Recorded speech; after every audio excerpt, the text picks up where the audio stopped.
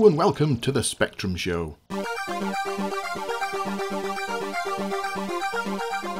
Coming up, we get all the news and top-selling Spectrum games from May 1987. We compare Centipede clones in a mammoth arcade shootout. I review some older games, check out a newer title,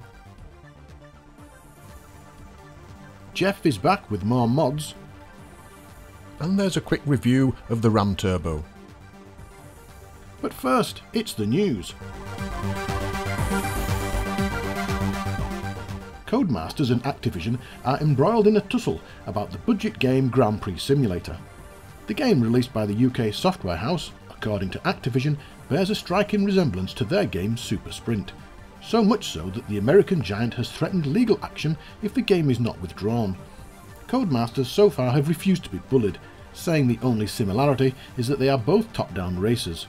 Other than that, there is nothing that can be said to have been copied. The lawyers have stepped in now and are arguing through the matter until they have earned enough money to buy a new Aston Martin, each.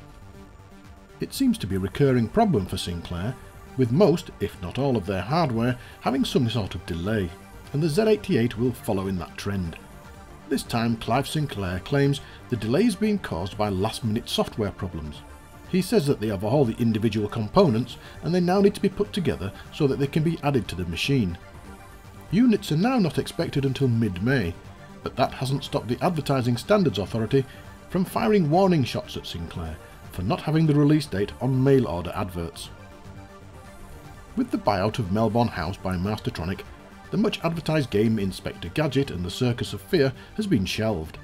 The game, which was almost complete, with even review copies being sent out, was not, according to Mastertronic, good enough to be sold. The game was written by Beam Software and was based on the kids' cartoon, but it seems even the authors agree with the decision, stating that Mastertronic's choice was a fair decision. All is not lost, however, as Beam still hold the license and plan to make a new game. Amstrad's latest and much-hyped new Spectrum, the Plus 3, will be available to buy in July, so claim the manufacturers. The new machine is based on the previous Plus 2 model, but will replace the tape deck with a 3-inch disc drive. It will come with 6 free games, including Gift from the Gods, Cosmic Wartoad, and Daley Thompson's Super Test. The asking price is said to be higher than anticipated, costing £249. Locomotive Software have also confirmed that its operating system, CP/M, will be available for the machine at release. The company wrote the disk operating system for the new Spectrum and added in compatibility for Amstrad disks. They will also be supplying Mallard Basic to run on CP/M. And that was the news, and now on to the top-selling games. Riding high in the chart this month are Enduro Racer, the great motorbike racing game from Activision, Wiedersehen Monty, the platform game from Gremlin Graphics,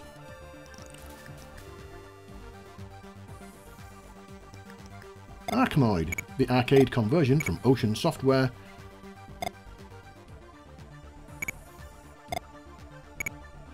Nemesis, another arcade conversion, this time from Konami, and Escape from Singe's Castle, the follow-up to Dragon's Lair from Software Projects. And that was the news and top-selling games from May 1987.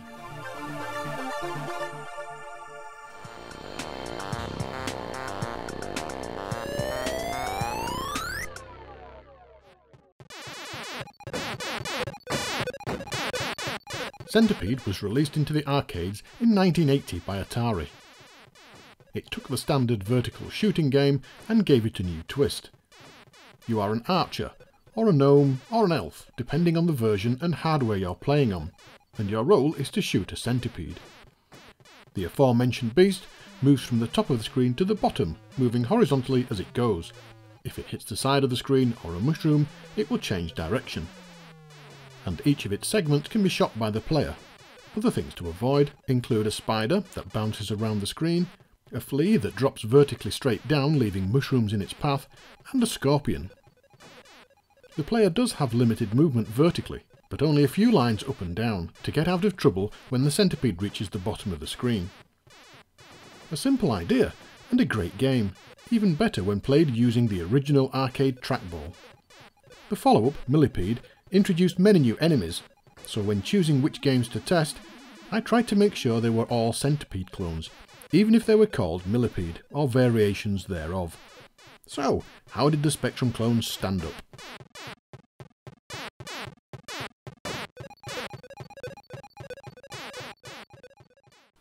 First we have Bug Blaster, produced by Crystal Computing in 1983. Crystal made changes to the base game with this release, which is a bit of a shame really, because the original was great. Here we get weeds instead of mushrooms, and single bugs instead of the multi-segmented centipede, and also a fly that takes the place of the spider.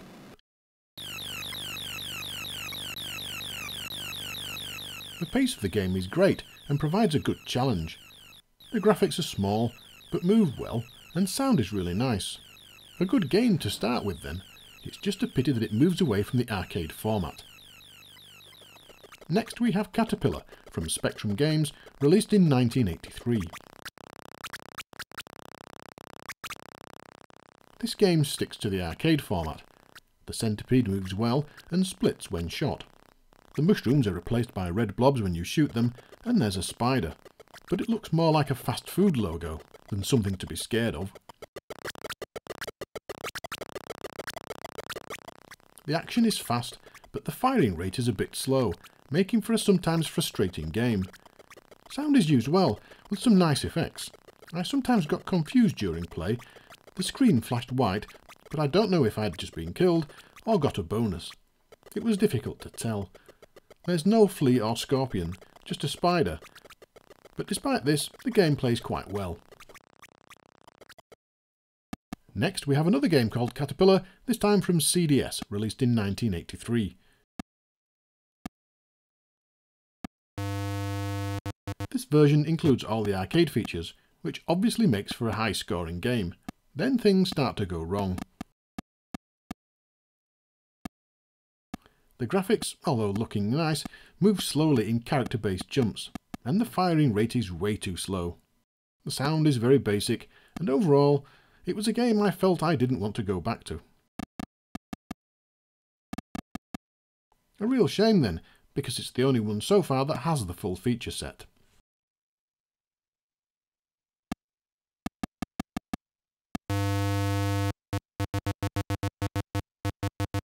Next we have a game called Centipede from DK Tronics, released in 1982.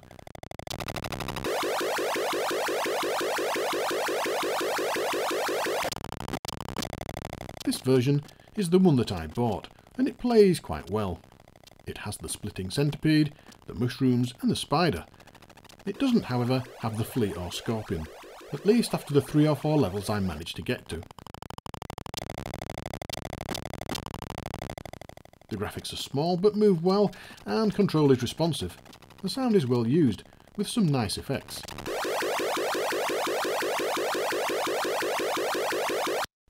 When the centipede reaches the bottom of the screen, it goes back straight up to the top, unlike the arcade, which only jumps back up a few lines. This can sometimes mean you have to wait for the end segments to get a bit lower before you can actually complete the level.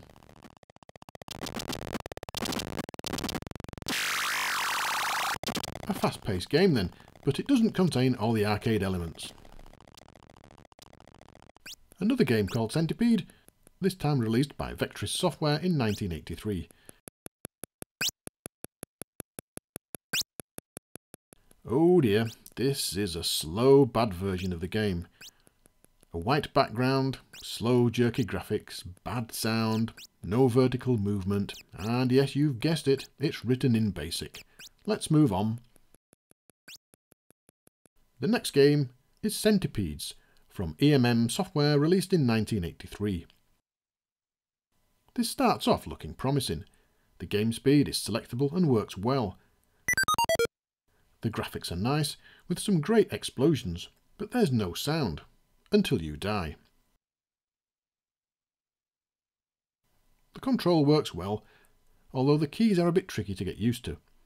There's a large spider, but as far as I can see, no flea or scorpion. It's a pity about the sound really. because this is a decent game to play and has great presentation.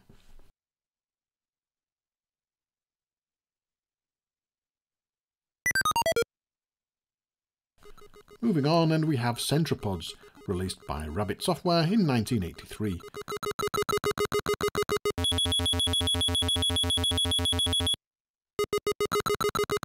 This version gives us most of the arcade elements, and plays quite well.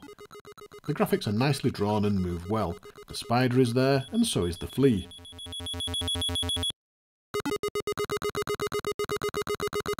The sound is a bit bland though, using just basic beeps. Vertical movement is done by holding the left and right keys down at the same time, and the player moves up, releasing the keys and the player floats back down again. Very awkward. Not a bad version then. Moving on, and the next game is Creepy Crawler, released by Microgen in 1983. Ah, those wonderful Microgen sounds.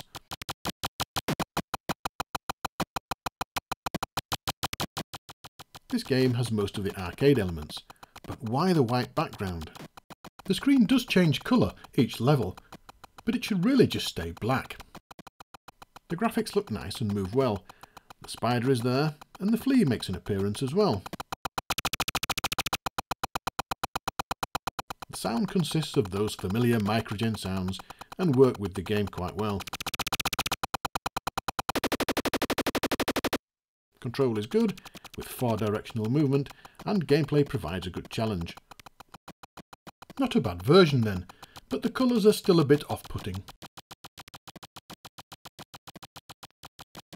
The next game is Cyberrats from Silversoft, released in 1982.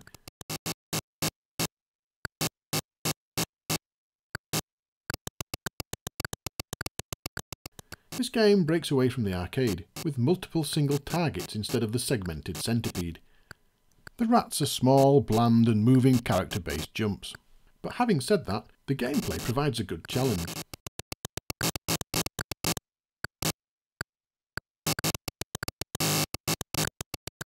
And it's the only game so far that actually changes the colour of the mushrooms for each level. There's no spider, but the flea does make an appearance now and again.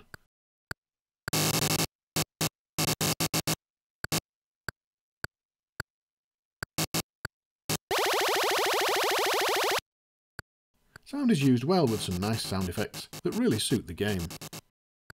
Gameplay, as I've said before, is good, and I enjoyed this. The multiple segments make for a different challenge, and it's worth giving this game a play.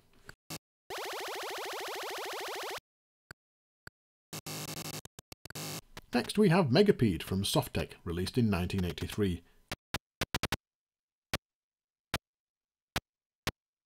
This game contains most of the arcade elements, although some of them are swapped out. For example, there's no scorpion, but something that looks like a ghost, that moves across the screen, dropping things down. The spider is present, as is the multi-segmented Centipede.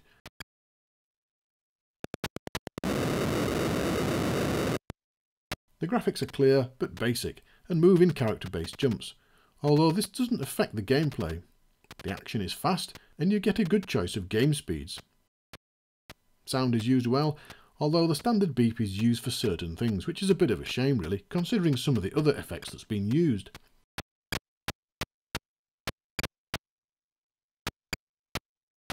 The mushrooms take more than one hit to get rid of, and overall it's not a bad game once you get used to the tricky control keys.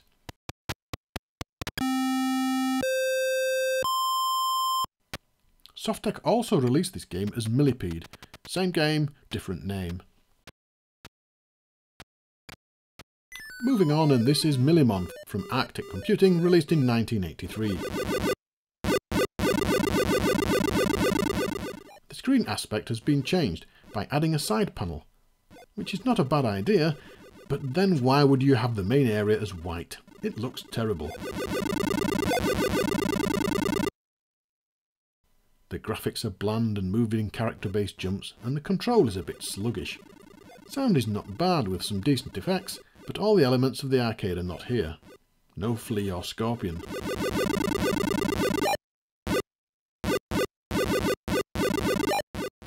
A bit of a letdown then from Arctic. and not as playable as some of the other games. Next we have Millipede from Add-on Electronics in 1984. The game starts as soon as it's finished loading, and straight away the annoying loud beeping sound begins to irritate.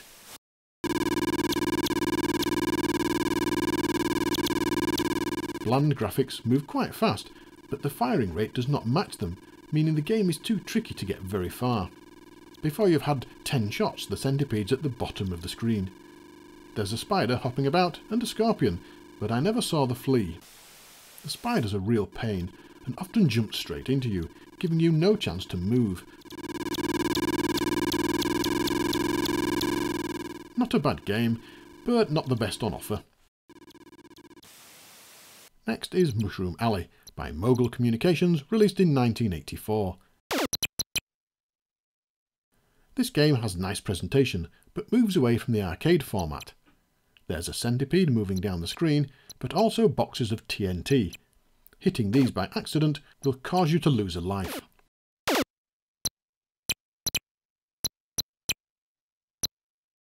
There's a snail that moves across the screen, adding more mushrooms. And the attract mode does show spiders and fleas, but I never got that far to see them.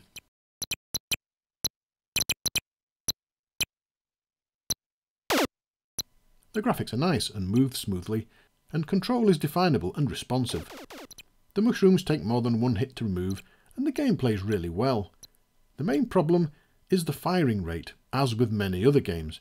It's just too slow for a game that runs at this pace. A bit of a shame, as I quite like this version. The centipede also goes back up to the top of the screen though, instead of mimicking the arcade machine. And now on to Mushroom Mania, released by Arcadia in 1988. This is the newest of the centipedes tested, so you'd have thought it would be technically better.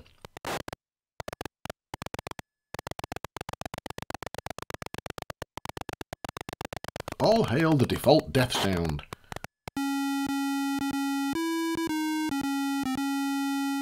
Things start with a beeper tune, which doesn't raise hopes.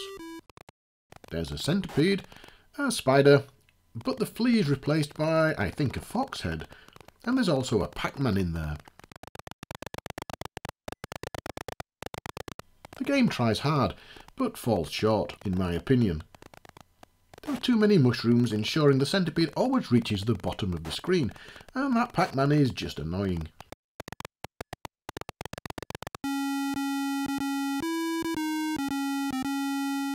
A fast and furious game then, but the skill is replaced by holding the fire button and just avoiding things, which is not what Centipede's about really.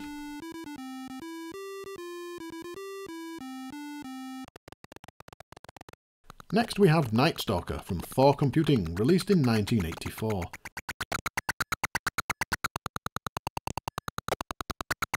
Another promising looking game, with the arcade elements all there, apart from the centipede going back to the top of the screen. Graphics are nicely drawn and move well, and you are given a choice of difficulty settings. But even on easy, this game is a challenge due to the amount of things happening at once. On the first screen, you encounter spiders, up to 3 fleas, and a scorpion, and of course the centipede itself.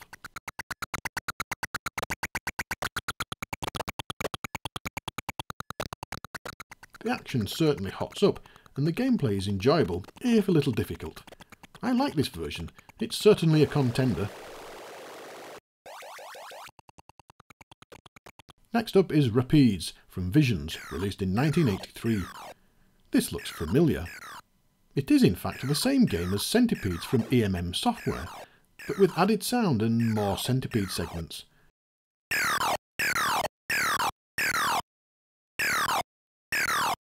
There's also a flea that drops down the screen.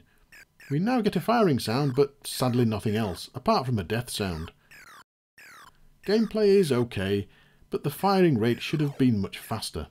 The firing sound plays based on the distance your shot gets from you, so it can be cut short, or, if a mushroom is directly above you, not play at all, which makes for a little bit of an odd experience.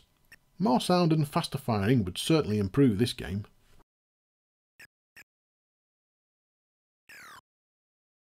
Next we have Scorpion from Livewire Software, released in 1983. Hold on a minute, this is a copy of Caterpillar, the game by Spectrum Games. Or was it that this one was released first? I guess we'll never know, but it's certainly the same game. The font is different, and so are the Centipede segments, but everything else is identical, even the key layout and sound effects. This is a Scorpion.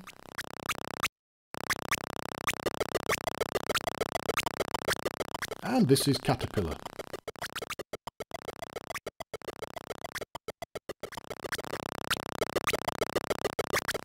They are credited to different authors, but come on, really? Next is Centipede, released by R&R Software in 1983. The first thing I noticed about this game was the multicoloured sprite on the intro screen. Very nice. On to the game then, and we get all the arcade elements.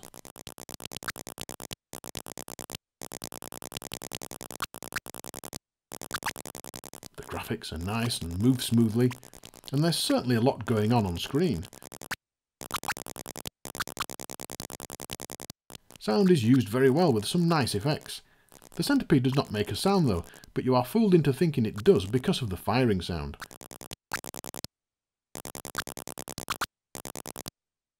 Control is good, and it certainly needs to be for this challenging game.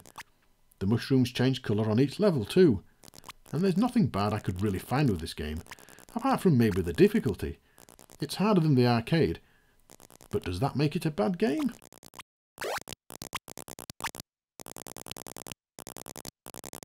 Next is Centipede from Protec, released in 1983. This game is quite decent too once you get used to it. Most of the arcade elements are present, although I never saw the flea.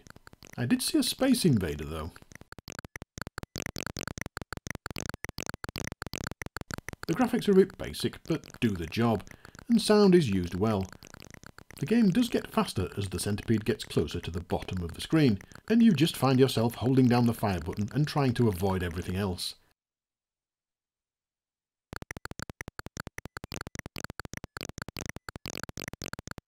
Not a bad game then, but the spider really starts to annoy you after a while.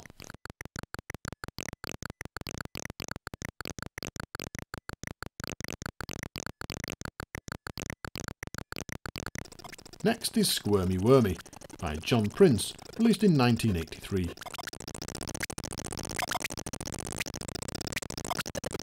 This game gets playability spot on, and I find myself wanting to keep going back and trying to get further.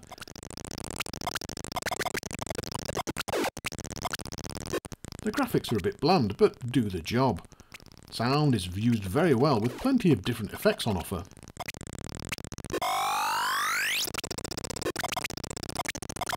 The spider is present, and the scorpion, but I never saw the flea sadly. The Centipede does go back to the top of the screen again, but I suppose I can forgive it because the gameplay is really good. The firing rate is just right, matching the game speed, and it gives you a really nice playing experience.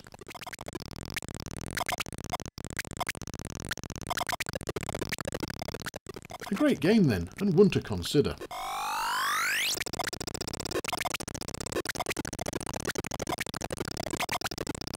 And lastly, yes, we've finally reached the end, we have Super Centipede, released by Ctech in 1983. Ctech brought us the terrible Missile Command and the downright disgraceful Crazy Kong. So how did they do with this one? You do have to sit through this, you can't get away unfortunately. And then the game loads.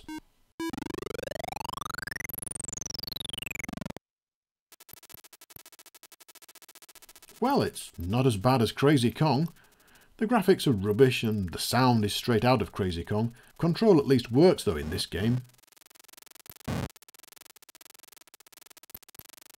And there is actually a bit of a game in there. The spider is too aggressive, killing you almost every time.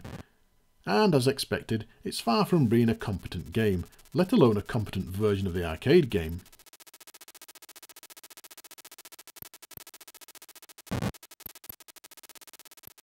That's it. That's the end of this mammoth shootout. I can't remember all the games I've played now. They all looked very similar. so I will be judging them on two aspects. Firstly, how close they were to the arcade, and secondly, on playability. So, if you want something close to the arcade, with all of the elements in place, then the game for you is Centipede by R&R Software. If you're looking for playability and don't really mind moving away from the arcade a little bit, then Squirmy Wormy is very playable and definitely worth a shot. Honourable mentions go to Cyber Rats and Night Stalker.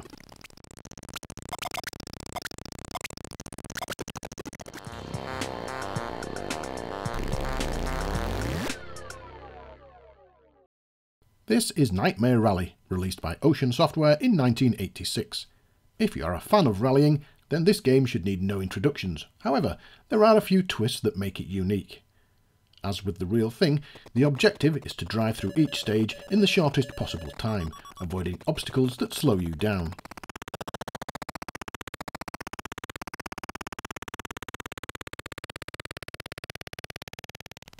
There are also pickups that give you super turbo power or allow you to teleport to any point.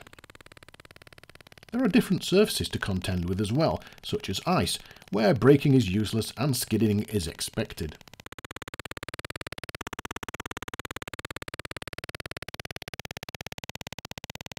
Each stage is laid out using flags that you have to stay between if you want to complete the course in a good time.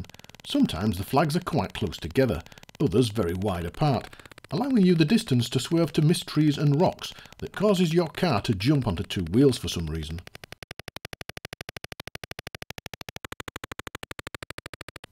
There are also rivers, and to cross these you have to slow down, otherwise it's curtains for your car. There are also fuel pickup points and cones to hit for extra points.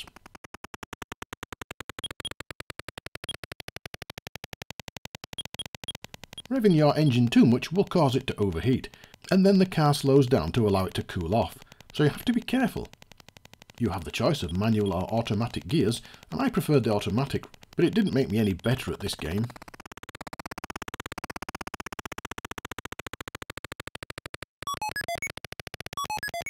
The graphics, as you can see, are really nice, although the landscape is a bit flat and boring. The car is well drawn and animates well when you move, spin or jump. Sound, on the other hand, is a bit dull, with just the engine sounds and a beep when you hit something. The control is good, giving you a feeling that you have at least some control of the vehicle. It's a good game to play, especially if you like driving games, but because the stages are, to be frank, boring, the appeal can soon wane.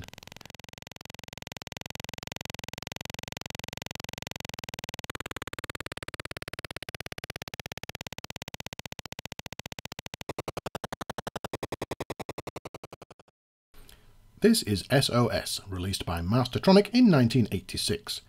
Mission 201 crashes on a faraway planet, and to signal for help, your only working droid is sent out in search of the missing radio.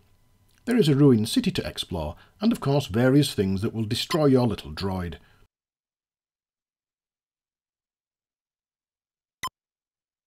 You can pick things up that will help you, such as computer disks, and these can be used to get past the large computers that block the way. You'll also need to find something that produces light, because slowly, as you play, night arrives, and this means you can't see a damn thing. This is the biggest issue I have with the game. Until you find a light, which I never managed to do, the game will be pretty short.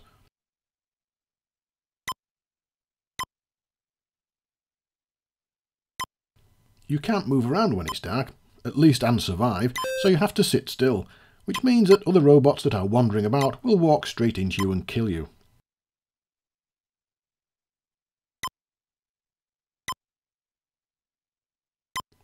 I enjoyed this game far more when I used the poke to give constant daylight. Then the game became more of a puzzle-solving expedition, which was great. You also have to watch your energy and collect energy packs when required. The graphics are isometric, but move differently to other games of this style. The droid moves in sort of short hops for each key press, which takes a bit of getting used to. Control is easy, and it needs to be, although sometimes I often felt that I'd pressed a key and nothing happened, and this caused the little robot to jump straight off the platform and die.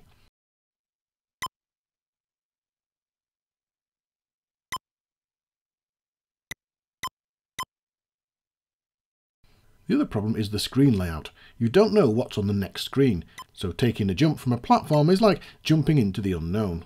Sound is limited to just beeps when you turn or collect anything, and it would have been nice to have a sort of click sound when you stepped forward. Otherwise, there are long periods of silence when you're moving about.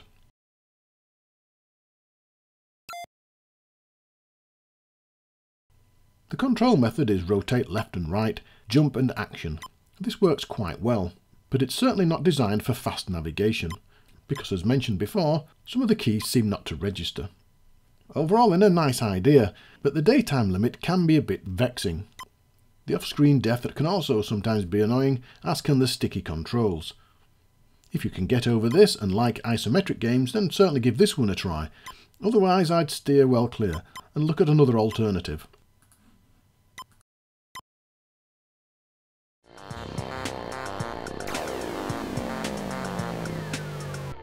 This is Blackstar from usebox.net, released in 2015. You can't beat a good game of Space Invaders, and Blackstar certainly delivers.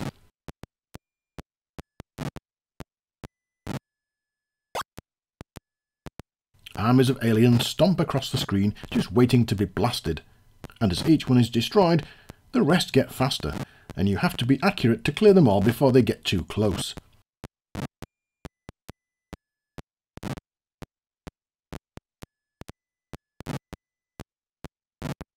The graphics are excellent, well drawn and animated, and they move really smoothly. Sound is used well, and the control is crisp.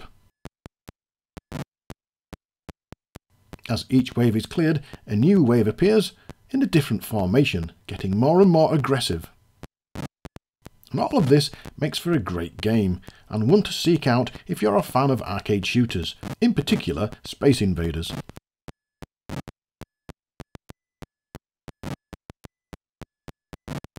Highly recommended. Go and grab a copy now.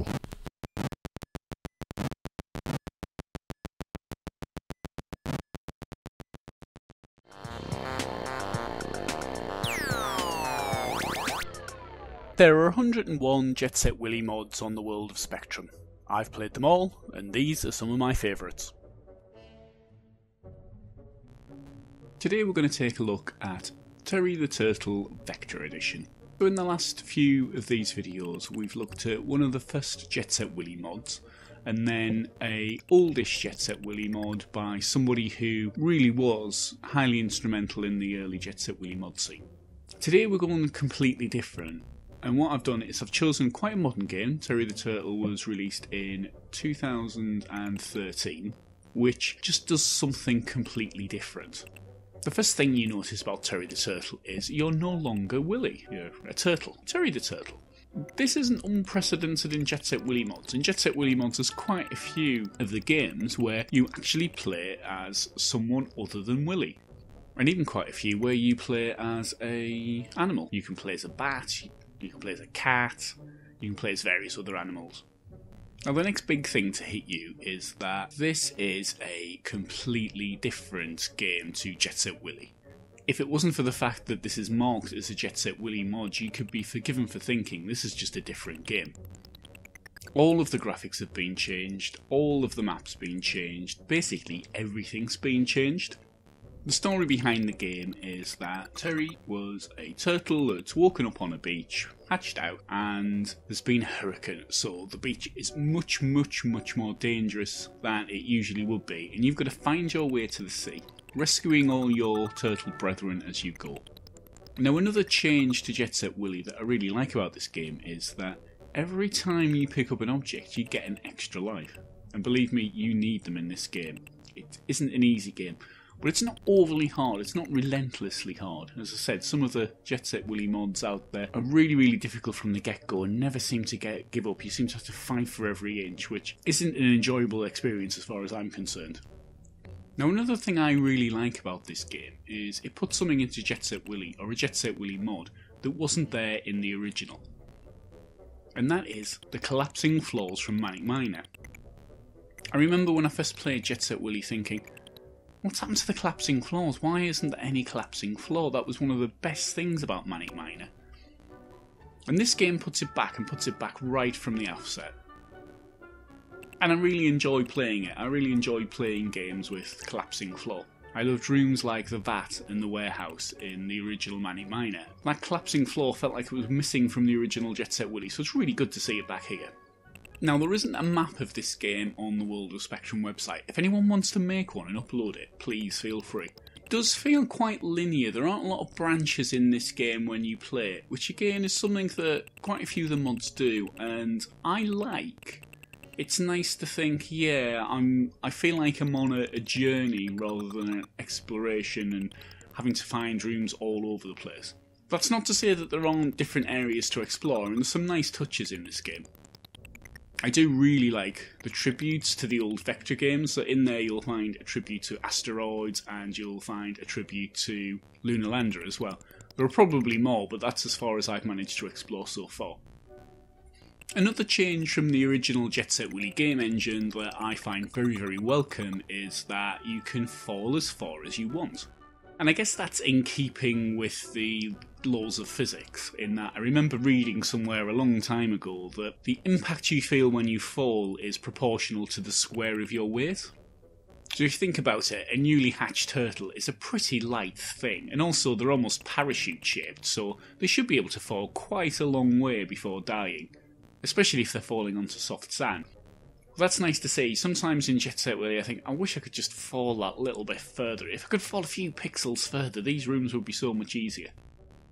This game's no walkover, so having the ability to fall as far as you want is a big boon. There is a non-Vector version of this game. I chose the Vector version again because it was something a bit different, and when I played the non-Vector version and the Vector version, I really liked the Vector version because it just looks so vibrant and is reminiscent of those old Vector games, particularly the colour ones, e.g. Star Wars. And thinking about it now, actually, there is a tribute to Star Wars in the game as well. When you first get onto the beach, there is an area with a moon in the sky that looks like the Death Star, and the title of the screen is "That's No Moon," which is, of course, a classic quote from the original Star Wars movie. On the World of Spectrum website, this game is credited to Jammer Up, who, if you click through, is then credited to a guy called Steve Dixon. So, thank you, Steve, for writing this game. I really, really like this. Steve also wrote the aforementioned Bat mod that I mentioned, where you can be a bat called Pip the Pipistrel. It's well worth checking out that game as well. That's a really, really good game, but as I said, I'm only including one game from any one author in this list. So that's Terry the Turtle, the Vector Edition. Well worth seeking out if you're a lover of Jet Set Willy mods and want something in particular. Well worth seeking out if you missed the collapsing floor from Manic Miner. I know I did. So until next time, happy gaming!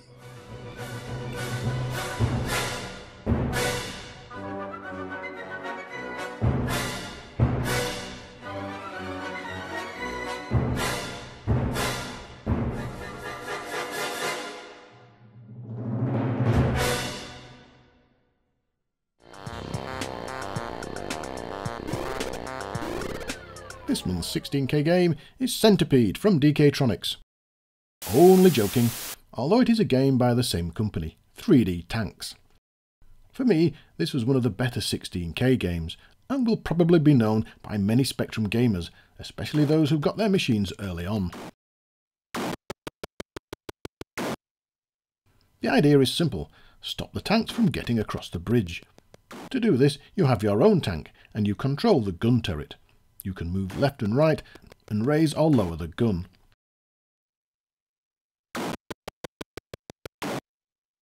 As enemy tanks appear, you have to judge your shot to either disable the tank or take it out completely.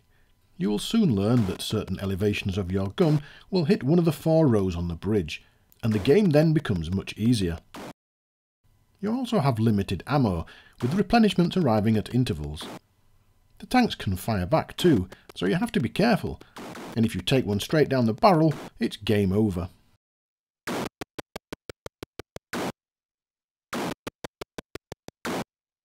If you hit a tank with a certain elevation, this disables the tank but still allows it to fire back, and tanks soon begin to queue up behind it, and if you leave them long enough, they will destroy the tank themselves so that they can continue on their journey. This is a great little pick up and play game, and will be a favourite for many players. The graphics are clean and well drawn, the 3D effect is good, and sound works really well.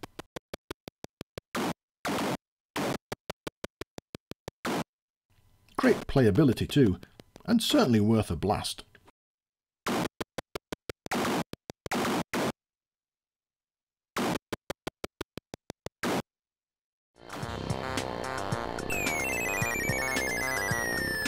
There were a few ROM interfaces for the Spectrum, and I covered this subject in episode 21, but at that point I only had Sinclair's interface 2, and I recently got hold of the other popular device, the RAM Turbo. It's slightly larger than Sinclair's offering, with stylish fins along the top that, although look nice, are a massive dirt magnet. The interface has a pass-through port, and the second version of the model also added a reset switch. The joystick ports, of which there are 2, outdo Sinclair by offering Kempston compatibility, which it detects automatically. Once plugged in, it operates in the same way as the other ROM units. You pop open the flap, insert the cartridge of your choice, power on the Spectrum, and play. There's not a lot to add other than that, really. It does what it was designed to do, and by offering a Kempston option and reset switch, had more features than the others. What no ROM interface had though, which is odd, is a power switch. You had to turn off the power to swap cartridges, so why not just add a simple toggle switch? RAM did add a safety feature though, a small plastic loop that stops you plugging in or unplugging the interface while the power is on. Not a bad idea, and they used that on several other of their interfaces. So, it's a ROM interface. Yep, that about covers it. And it gives me an excuse to play some classic games.